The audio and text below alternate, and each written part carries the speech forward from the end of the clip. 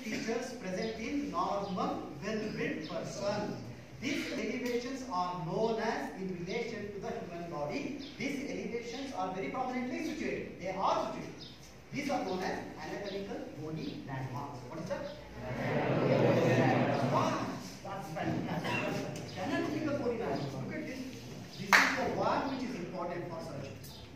This is the one very important to plan the surgery. Okay? Whatever you're planning for the surgery for appendix, I'm going to come back to you later. Wait for it. Okay? So, anatomical bony. Let's define anatomical bony landmarks. Anatomical bony landmarks are the elevation or tubercles, what we call as tubercles. I'm not using that word because it's a little bit difficult because I'm not coming to osteology. Elevation of the bones, which are covered by skin and fascia. That's all. That's all. See here. Don't believe my words. I am not bullshit. Okay? Demo? Yes. These are all the elevation. We have the other elevations you can see. Common sense. I am going to tell you. You only feel. Okay? Go back. Behind the ears. What is that elevation? That is the elevation of the bone, right? Yeah. Fantastic. You come here. Oh my God. Sometimes it just okay, fine. Yes. Right? Then you get weird sensation. Okay, why is the nerve is directly related? That's a very elevation you can see here. Prominent elevation. You can see. Go to the ankle, medial and lateral side. You feel it. Just feel. Just see. Then only you learn. Just feel it. Just definitely. Don't believe me. Just yourself. Practical demo. Medial and lateral is a huge elevation. Is that it? What are these elevations?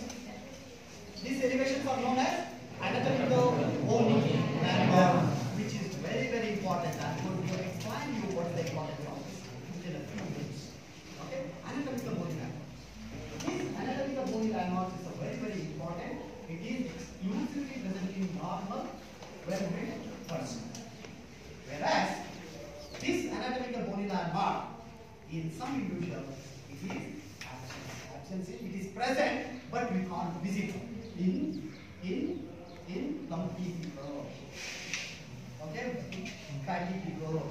Okay, where we have to palpate and see. It is not visible like this. Okay? So that is the issue. Right? So what is the importance of? You can ask me now. What is the importance of the anatomical bony landmark? Sure. That's your question. That's your question. What's your important anatomical bony landmark? It's important, right? So I will tell you. Can you please once? Yes, the whole line, please. Whole line. Here, see, this is the hip region. This is the hip region. I'm going to see all of the important elevation here. See, this is the hip region. Architectural, this is just. Okay, in front, if you just palpate, you can see a prominent elevation. Unique. Okay, that I will find. That is called an anterior spine. So now, what I'm doing is, from here, see, I'm taking a hand like this. Okay, complete. So, this point, there is the injection. I'm going to give an injection. What? Intramuscular injection. So, that means, anatomical bony landmark, it gives an idea about the structure, internal structure. Are you understanding? Yes. Definitely. What you're seeing here is the medial end of the larynx. You can see the notch here. You can see the top of what is here. See this suprasternal notch. This is the very prominent notch. Again, okay. Breathe. Swallow. You quick movement. Oh my God.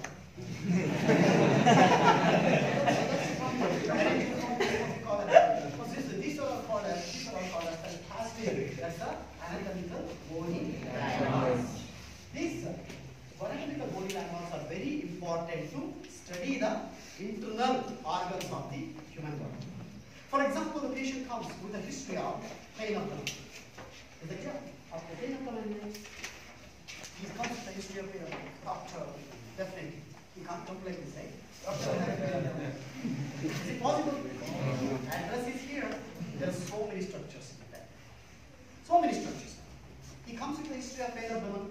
You'll be like, both जाओ, open करो, stomach अच्छा है, liver अच्छा है, बैठ जाओ, spleen अच्छा है, बैठ जाओ, तो किडनी खराब है, वो this is what you are going to diagnose as a doctor. Is it possible? No way. That's why pain abdomen, it gives so many things. It means so many things. It may be related to gallbladder, it may be related to the stomach, it may be related to the body, it may be related to the small intestine, it may be related to the colon, it may be related to the spleen.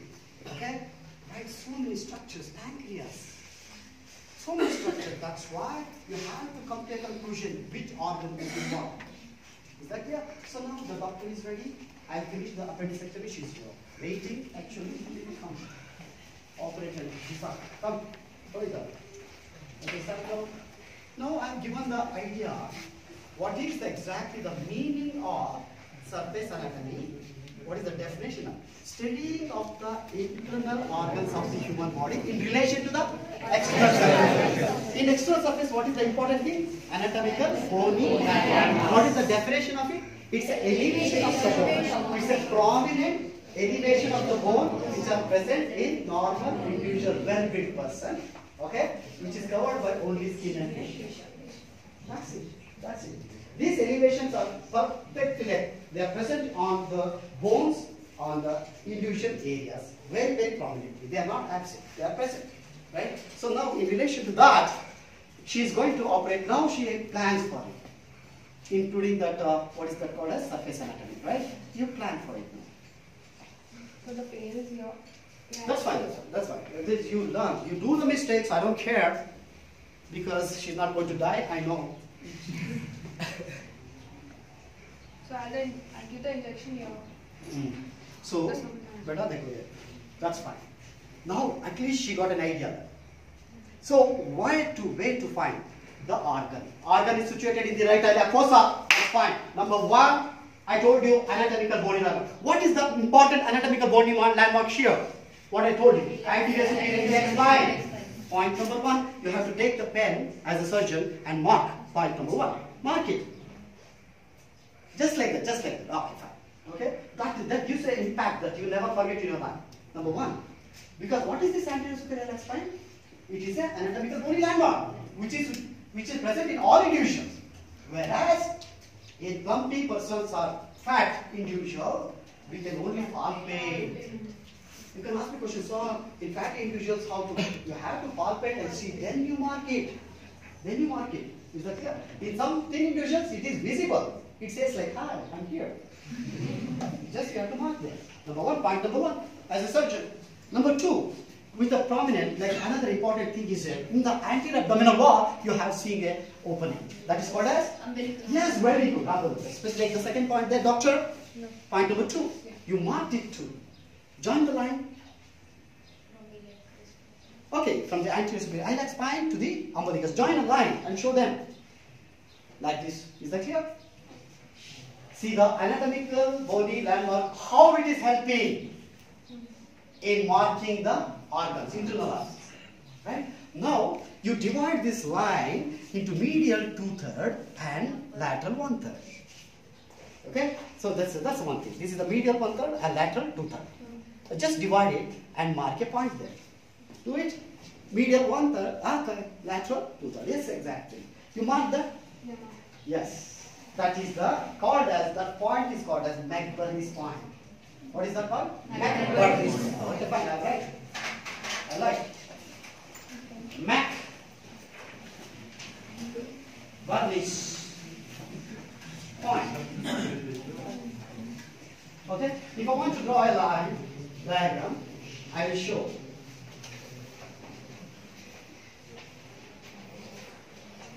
This is the cosmology. This is the umbilicus. This is the anterior superior iliac spine.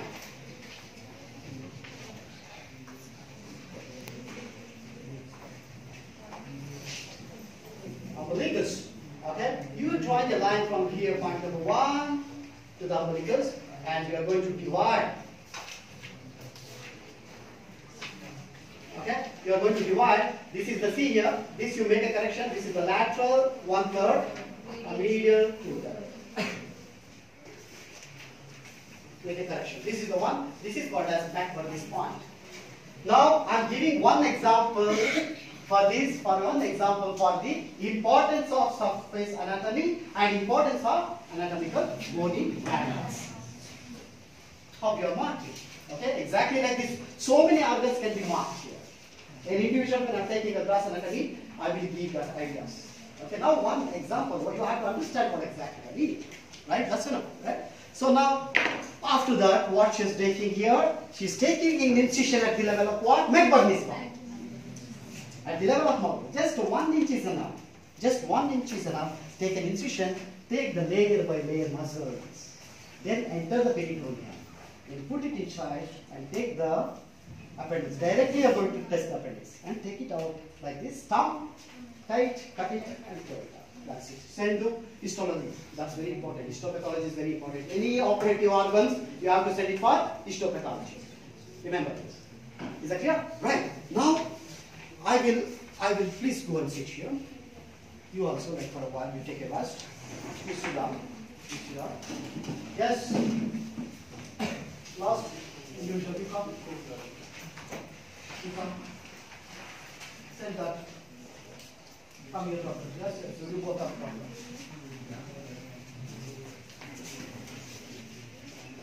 See now. So some of the important terminologies, other terminologies, you please start there. Okay, fine.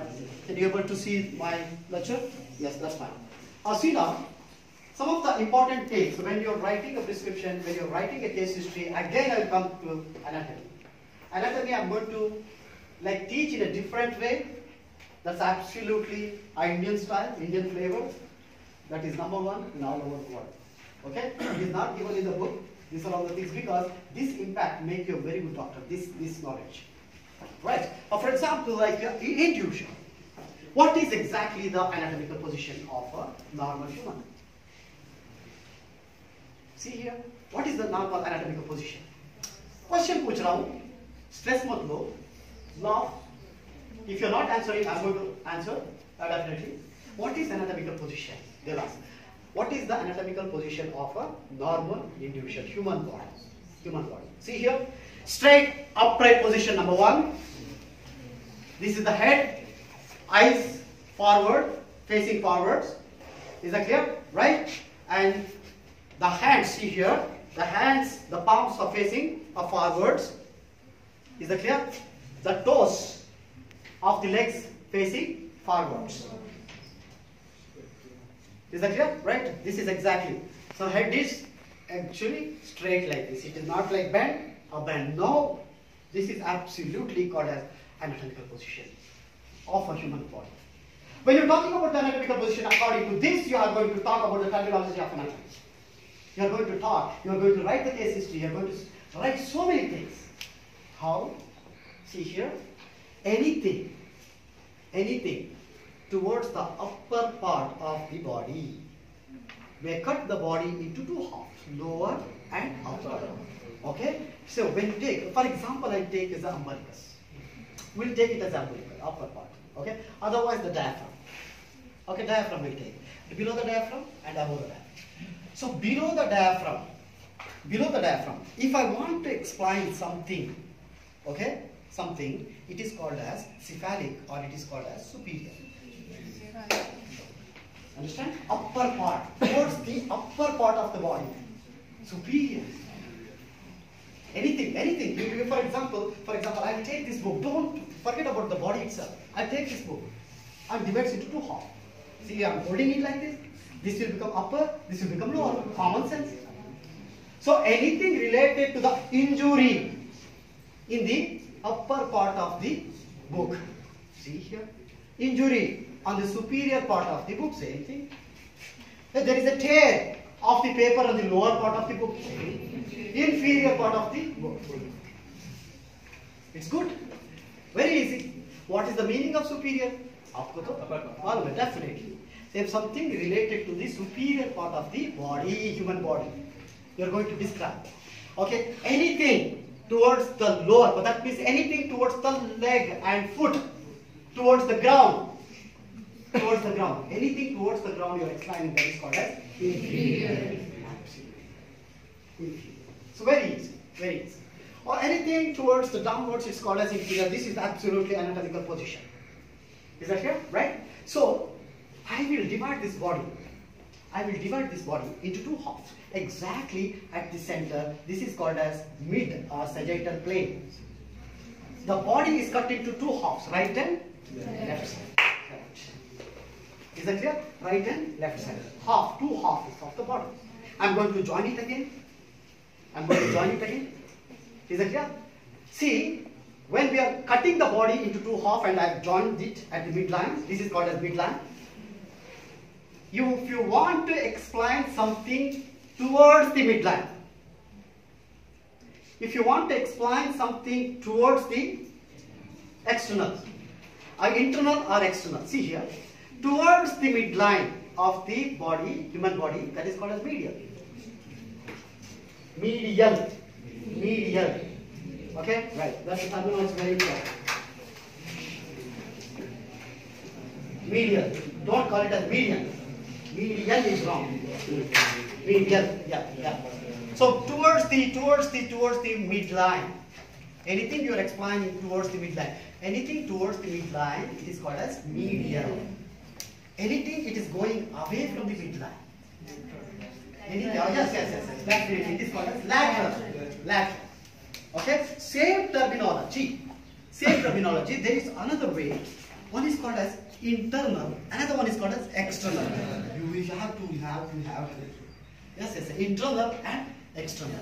That is also like something similar to this. Okay? I will explain to this same terminology when it comes with the organs. It will be very easy for you. Okay? Right? So when you learn superior, when you learn inferior, when you learn medial, when you learn lateral. See terminology we are going to use. So there is a RTA patient comes with an injury, right? On the left side of the forehead, whether it's towards the eyebrow or towards the scalp. So that means you have to explain in the upper part or lower part, or superiorly or inferior.